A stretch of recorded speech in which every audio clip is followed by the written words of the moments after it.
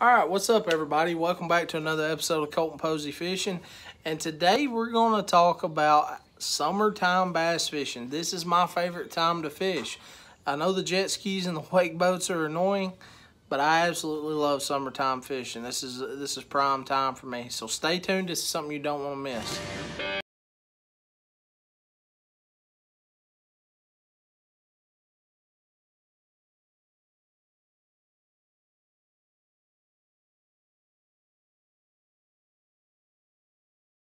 So summertime bass fishing. One of the things that I want to cover. This will be a whole every bait that I talk about. You need to do this with. Move it fast. You want to be able to move that bait fast. This time of year, I'm not looking for those fish that are laying around, has been caught a bunch, and they're like, I don't know if I really want to eat that.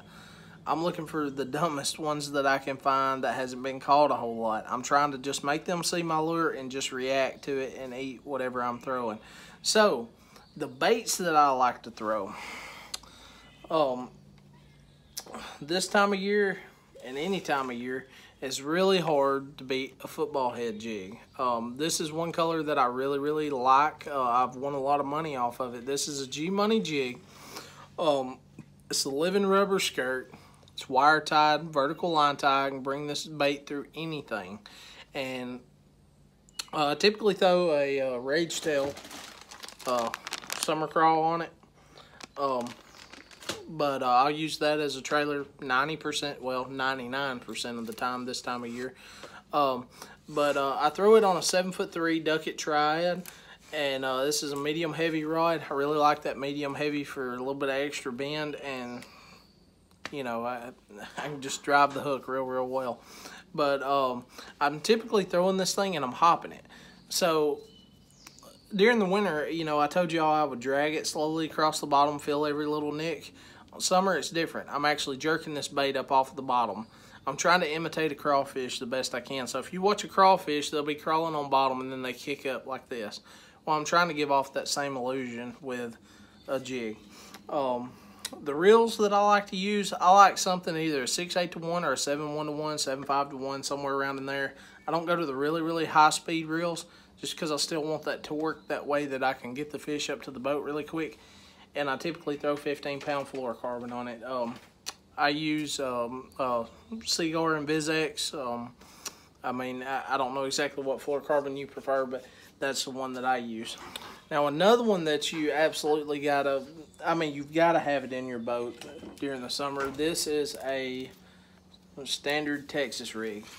And most of the time, I've got it rigged up with a 1/4 ounce, and I've got it pegged with a little bobber stop right there. The reason I do that is because I'm throwing this up in cover a lot, and I just, a lot of times your line and stuff will wrap up if you don't have the weight pegged. It just makes it come through cover a lot easier. Most of the time, the hooks that I'm throwing is the 4/0 Gamakatsu super deep throat hooks. And the reason for that is I just don't miss as many fish when I'm throwing the deep throat hooks. Now, if I'm throwing in heavy cover and stuff, I'll use either a 3, 4, or 5/0 Superline Gamakatsu EWG hook. They're thick wire. I can drive that hook real hard, and I'm throwing 15-pound fluorocarbon on it. I like a 7-foot medium heavy rod. Doesn't really matter, and I'm throwing an 8:1 to 1 gear ratio. And the reason I'm throwing that 8:1 to 1 gear ratio, it doesn't have that much torque or anything, but I'm able to take up a lot of line really fast because I'm usually using slack line presentations when I'm fishing with soft plastics. So that 8:1 to 1 helps me catch up really fast, and I throw the Daiwa Fugo. You know, you might have your own preference on different reels, but I like a high-speed gear ratio most of the time. Now, another one, and it is really fun, is the buzzbait. Now, this is a War Eagle buzzbait. This has got the black toad on it, and I'm throwing this thing around everything. And I usually throw it on a 7-foot medium heavy Duckett Green Ghost rod. I like the Green Ghost rods. It's one of the cheaper ways to go. I think the rod's like 79 bucks. I love these rods. I love the rubber grips. They're really comfortable. But I'm throwing this thing with a 6/8 to 1 gear ratio Daiwa. This is the CC80 reel. This is like a $50-something reel or $60-something reel. I'm downgrading on stuff. I want to try new things. I've been using some expensive equipment, and I'm doing just fine with the lower end stuff. So, I typically throw it on 15-pound fluorocarbon, just because the buzzbait's constantly moving, so I don't really have time for my line to sink. So, what I typically do with this, like I said, I'm throwing it around brush, I'm throwing it around grass, so on and so forth, and you get some really big bites with a buzzbait. It's hard to beat a buzzbait. Okay, another bait that I really like to use is a drop shot. I absolutely love a drop shot, and if you're not sure about drop shots, how to tie a drop shot and so on and so forth, check out the Blue Line Outdoorsman on YouTube. He's a good friend of mine. I've helped him a lot with his YouTube videos. He's helped me a lot on mine, especially with editing and stuff like that. He's got some awesome content, whether it's hunting or fishing or whatever. But go on there and just type in how to tie a drop shot, the Blue Line Outdoorsman, and it'll pull up his video. Also, subscribe to his channel, guys. Give him a little bit of motivation to put up more videos. He puts out really good content. He's a very good editor. But I like to throw this typically on a 6'10". This is an extra fast medium rod. It's a Powell rod. I've just had this rod for a really long time. It's made just for drop shots, light stuff like that. But I typically run the 8-pound high-vis braid, and then I've got it on, you know, a long leader. But you remember earlier in the video when I was talking about moving, you want to move your bait a lot. So with a drop shot, I want the weight a long ways from the hook. You know, I don't want it way down here. I want it, you know, about a foot and a half above the weight. And the reason for that is when I drop that straight down or I cast it out there, a lot of people just drop their drop shot straight down. I cast mine out there a lot of times and they get bit a lot doing that. But I'm actually shaking that rod a lot, and the higher that hook is away from the weight, the more action the bait's going to have. So I'm typically throwing stuff like finesse worms. I'm throwing Senkos, or, you know, dingers like I use, wacky style. You can throw just about anything you want on it and give it, you know, a good presentation in the water. But you want to shake that rod. I want it dead stuck. I want my line tight, and I want to shake it. After I shake it for a little while and it doesn't get bit, then I'm going to start dragging it and then shake it again after I dead stick it. Okay, so another one that I really like is a spoon. This is a flutter spoon, and this is the Strike King Sexy Spoons. I really like, I mean, you can use whatever flutter spoon you want. This is just the ones that I have. I mean, there's not a big difference. There's just, you got flutter spoons. I mean, if you find one for $2.99, buy one for $2.99. It's going to do the same thing. But I typically throw this on a 7'6" medium action cranking rod. So the reason that I do this is I got that parabolic bend. I do not, if you use a real stiff rod, a lot of times you're going to take those trebles away from them. I want them to be able to get this thing fairly easy, and I do not want to rip it out of their mouth because you're moving this thing fast. And when I say moving it fast, I'm casting it out there, and it'll start fluttering and going down. When your line gets tight, I grab the reel butt, and I've got the handle, and I jerk it just like this 2 or 3 times, and it'll start fluttering again. When your line, reel up a little bit. When your line gets tight, do the same thing. Just keep repeating that process, and if they're there, more than likely they're going to eat it. But I'm throwing this on 15-pound fluorocarbon, and I've got a Lew's. This is an old reel, 6:4 gear ratio.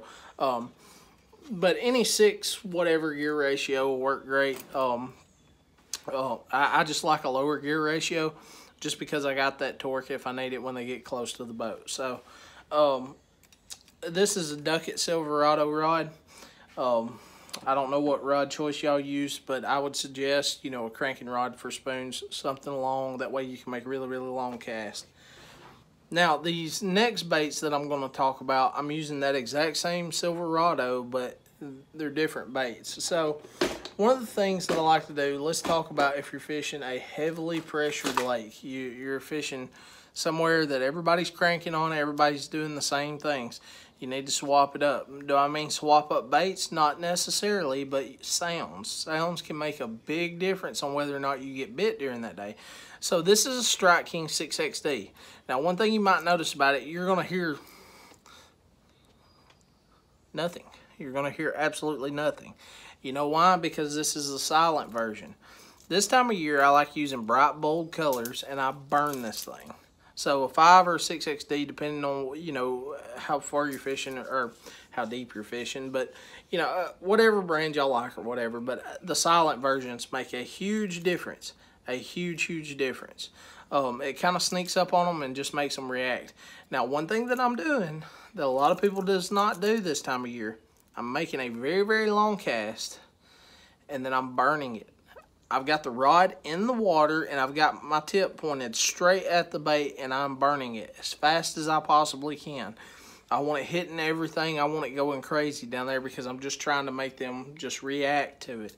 So that's one thing that I do with the crankbaits. Now, another big one, jigs. These are hair jigs. These work very, very well to mimic big shad that are dying off. And it's real simple to work these. I'm casting this thing out, I'm letting it sink, and then once it hits bottom, I've got my rod tip held at 12 o'clock, and I'm burning it, you know, probably 8 or 9 times, and then I'm letting it slow fall again on slack line. And you'll know when they hammer it. But a hair jig is a really, really good way.